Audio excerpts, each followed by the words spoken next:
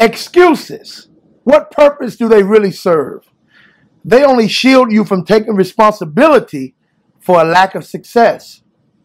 So they serve as a cover so that you don't feel the accountability of not doing what you were supposed to do.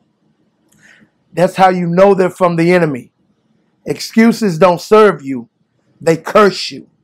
So let's remove them.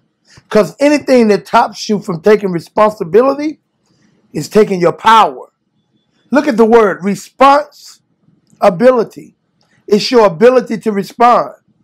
So when I remove my ability to respond, I'm just a victim of circumstance without any power. Take your power back by destroying your excuses. You were born a winner. Don't die a failure. No more excuses.